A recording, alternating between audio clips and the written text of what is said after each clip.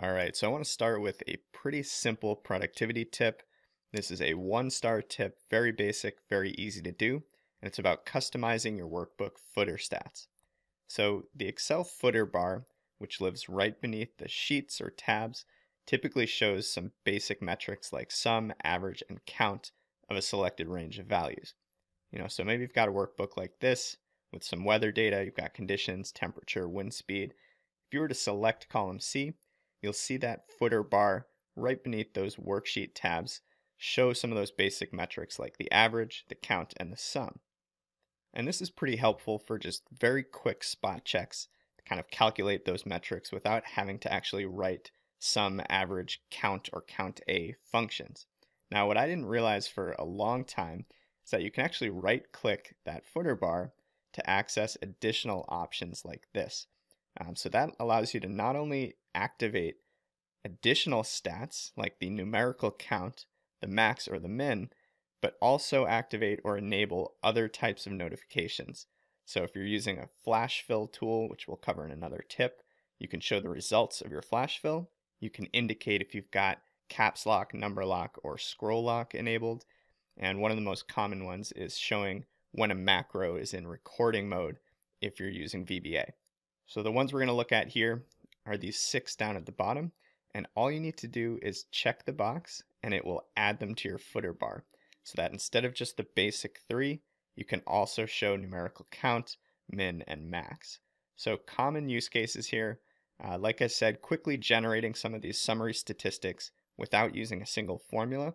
And another common one is adding that status indicator that displays while your macros are in recording mode. So with that, let's head to our Pro Tips workbook and let's actually practice this in Excel. All right, so once you've opened up your Excel Pro Tips file, go ahead and navigate to the first blue tab, Custom Footer Stats. Now remember, anytime you're having trouble navigating to a particular demo or tab, you can always go back to the first one, Table of Contents, find the lecture, and link straight to it. So here we are, we've got the weather data that I mentioned earlier, got a year's worth of data from 2016, and this is captured from the Boston, Massachusetts weather station where I'm located.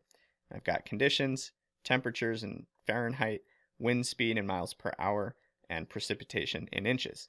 Now, if I wanted to learn more about average daily temperatures, for instance, I could write functions like count A, count, max, min, average, or sum, or I could simply select the entire column and take a look down here at my footer bar. So you can see the average temperature for all days was 53.14 degrees Fahrenheit. I've got a count of values as 366, which you might notice is counting the header row as well, so text or numbers. And I've got the sum, which doesn't really make sense when I'm looking at temperature values. But if I right click this footer, here's that menu I talked about earlier. And I've got these additional stats that I can activate by simply clicking on each of them. So I want to add a numerical count, a minimum, and a maximum. And there you go. Now I'm showing all six of those summary stats right here in the footer. And so you'll notice that my original count, 366, now shows, in addition to that, a numerical count of 365, which excludes that text header row. Got a minimum temperature of 0 and a max of 86 degrees Fahrenheit. So there you go, really quick way to do some very basic data analysis without using pivot tables, filtering, sorting, or writing functions. Customizing the Excel footer bar.